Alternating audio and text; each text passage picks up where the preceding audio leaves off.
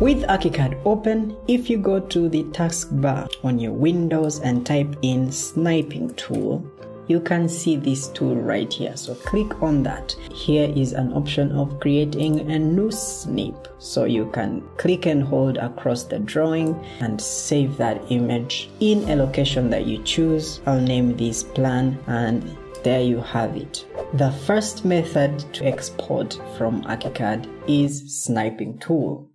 So this becomes even more important if you are working in 3D F5. Now I am in 3D and there's just no time to go to a rendering engine such as Twinmotion or Lumion. You can go ahead and use the sniping tool, create a new snipe, click and drag across the drawing, and there you have it. You can share with your client the 3D front of residence.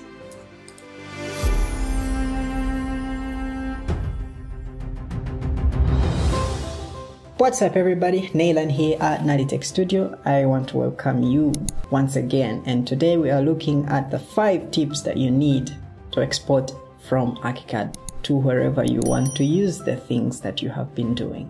So we have just looked at sniping as one of the options, and it has its limitations. For example, in this case, we just don't have enough details on this drawing. If I zoom out, it looks fine, but zoom in, no detail at all.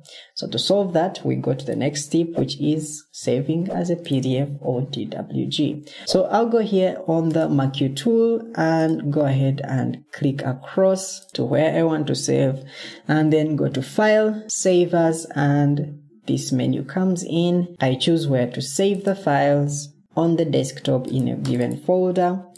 Put in the name, SciPlan will work, and this is very important, these settings here. So I'll choose which size of paper do I want to use. In my case, an A3 will work. And in document options, which is probably most important, you can see that this drawing is going to be on multiple pages, which is very undesirable. So you want it to fit into one page. Say OK, and I'll say save. And now if I open it, you can see that we just have a lot of details. Even when we zoom in, we still retained our work. So for the DWG, you will need to put all your work on one page, or otherwise someone opening your work in AutoCAD will not be able to see it. So it's important that you have all your drawings on one sheet.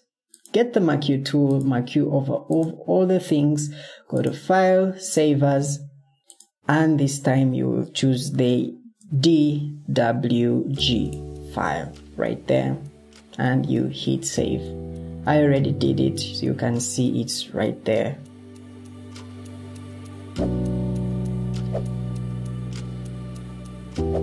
Sometimes you want to organize your work. Saving using a PDF may not work for you. So perhaps you are familiar with the project map, and now we need to go to the layout book right there. So click on that, and then you have these things going on here. I'll collapse everything and let's make a layout and place our drawing there. Pretty easy to do. You can have here an option for creating a new layout. So I'll click that and I'll call this plans. And my plans are going to be on an A1, and I'll say create, and that layout has been created. This A1 has a master layout here, which contains the title block that you see. So now if I come here and delete this title block, and then I come back to this plan, it becomes updated and it's been deleted. So I'll go ahead, go back and Ctrl Z to undo that, and I have that updated in the plan right there. So to save onto layout, just make sure you have that selected. So come back to the ground floor, pick a MQ tool, MQ this area and say save and place on layout. Click and it will be placed here, which takes a while depending on your machine. So this method is really ideal, but the con is that does take a long time to update if your machine is not that powerful. Once your layout is uploaded, you have the option for scaling it down as you would if you were working on something like a slab.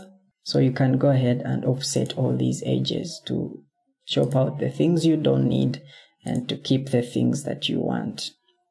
Plain and simple. And what makes this layout book powerful is that in case you wanted to change the scale of this drawing, all you have to do is to go into settings by Ctrl+T with it selected, and under size and appearance you might want to change the scale here. So if I make it like 1:50, you can see it gets bigger, which makes it handy if you're placing multiple drawings like I did in here.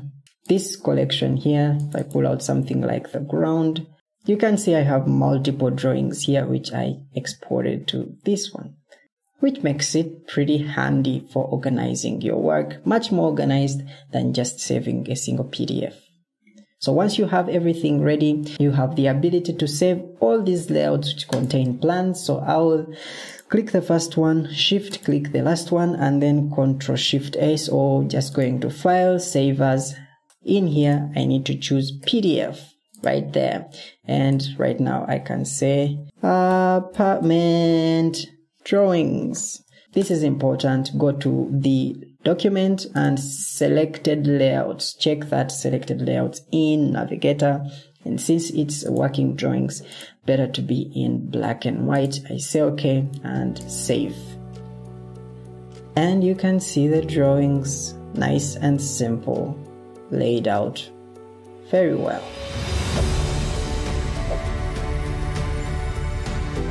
Sometimes you want to export just to a rendering engine, and you have an option to do that. So if you go to the 3D View tab and your model is in view, you can go to File, Save As, and in here you have different options to save for different softwares.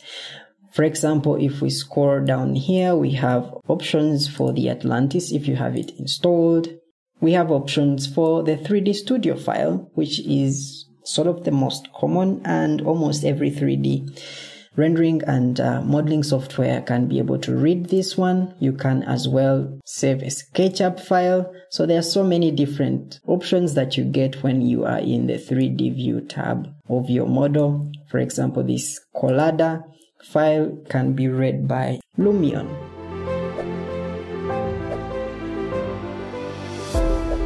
So finally, we have an option to publish our model to the cloud or to bimx website.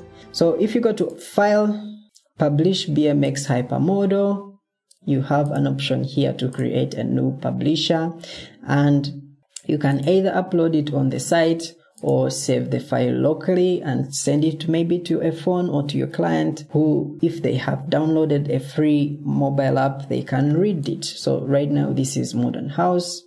The contents, you can decide what to hide and what to show, but for now I will use as in 3D. You can choose a subset of drawings. For example, if you had drawings in here, you can select what subset is going to be there. I don't have much. I can select any of these ones. Next is you select a path. That's where you want to save. Desktop will work for now. And you can go ahead and publish it. I already did that, and this is what you should get. And I like this because it's a bit intuitive and nice. You can always open the model in this app, which you can download for free from the Google Play Store or wherever you find your apps. Even there's also a desktop version, but I don't use it that much. But I like to use this phone, which shows you just how to export and navigate around. It's kind of intuitive. You can go around your model. Of course, it's not hyper realistic. If I had to make it realistic, I would have to change a lot of things in the model. I would have to make more adjustments to clean up some things like you can see that aren't correct, that are looking good. But overall, that is a method to consider. Like, your client can navigate like this using just the phone and a few controls through your model and give you feedback, and you work on them and improve as the project progresses. That's been it. Thanks for watching, and I'll see you soon. Bye.